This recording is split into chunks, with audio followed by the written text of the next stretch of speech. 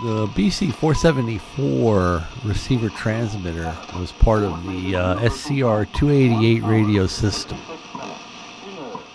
We'll go through this one and look at this one for a few minutes here and give you kind of an idea of how the radio is laid out and how it works. There's a picture of the manual, and it consists of three main pieces: a receiver, the battery box for the receiver, and the transmitter. The battery box provides 1.5 and 90 volts for the receiver, and then there's an external 6.3 and 300 volt power supply for the transmitter. So once you have that all together, it's ready to operate. One of the things with this radio was a lot of the micromole capacitors were really bad and they needed to be replaced. So the ones on the top of the chassis were pretty easy, but there's also a mysterious capacitor can that looks like a transformer or something, and that has a bunch of capacitors sealed in wax, and of course they're all leaky and old and needed to be replaced too. So that's kind of an interesting little trick with the 474. So with that all done, we're ready to go ahead and try the receiver. We'll hook it up to the signal generator on a 3885, put it in CW, and we could zero beat the receiver. Disconnect the signal generator. We will bring an antenna cable in and hook it to an antenna.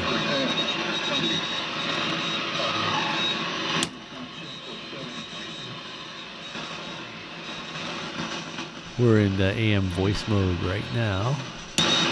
Switch it back over to CW.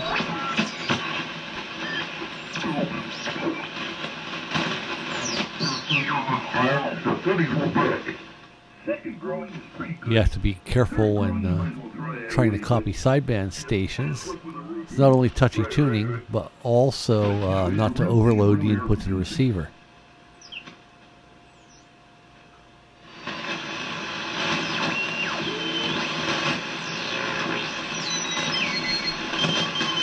We'll go down to the CW subband.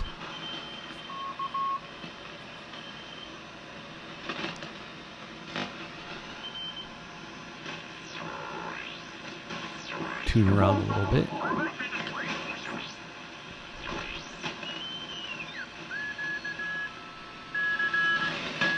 There's someone calling CQ.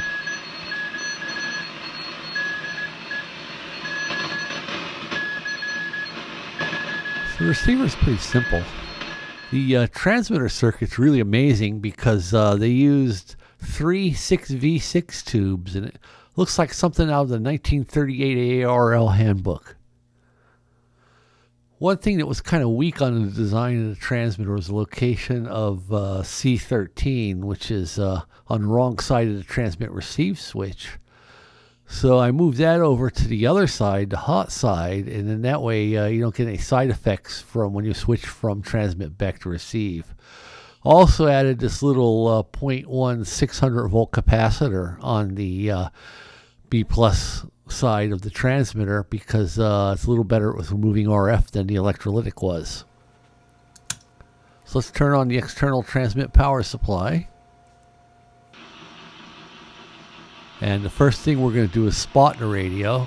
So we go all the way over to calibrate. And you use the transmitter's oscillator to zero beat it against your receive frequency. So that way the transmitter and receiver are both on the same frequency. We'll go to CW mode. This makes about 3 watts in CW. Switch it to transmit. And when you close the key it transmits, we'll go ahead and dip the plate current and peak the antenna current.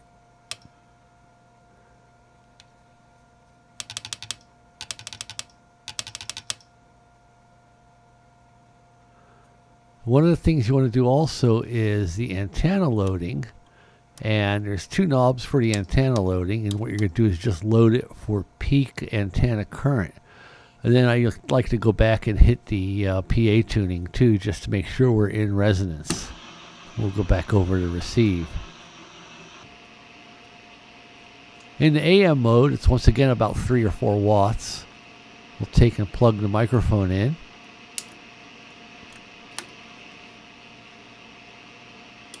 Switch it to the phone mode. And switch it over to transmit. Now, although it's a push-to-talk microphone, it's not a push-to-talk radio. It's manual transmit receive. And you only have side tone in AM, not in CW, which is kind of bothersome. But other than that, it's not a bad little radio for what it is and when it was designed. So I hope this gives you a couple ideas that if you see one or wanted to restore one, what you could do with it. Thank you for watching.